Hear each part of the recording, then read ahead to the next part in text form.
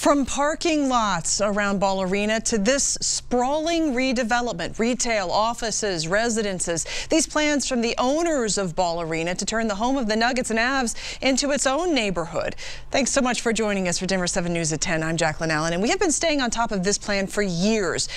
And tomorrow, Denver City Council will decide whether the plan moves forward. Denver 7's Maggie Wilansky with the follow-up tonight. There's this big hole right now in Denver, in our city. Ball Arena could soon be the heart of a new neighborhood. I mean, this is what it looks like most of the time, almost the entire time, every single day. These parking lots are just empty.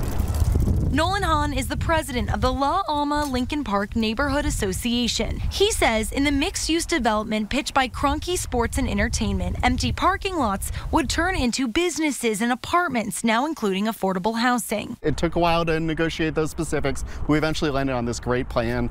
18% of the housing that will be here will be affordable. But for the plan to move forward, City Council will decide Monday whether to rezone about 70 acres around Ball Arena, lifting viewplane restrictions that are in place to limit building heights from blocking mountain views. I've heard that they're looking to develop it and that there is a concern on the mountain views.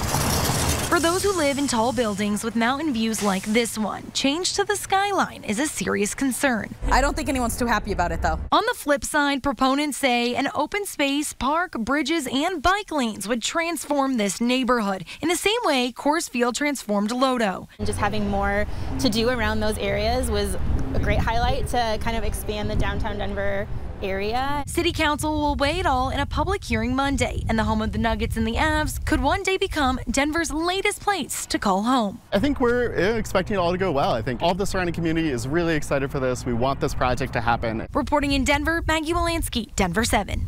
Now, as part of an agreement between neighboring groups and Cronky Sports and Entertainment, a $16 million investment fund will be created to support rental assistance, along with attracting small businesses and local artists into the area.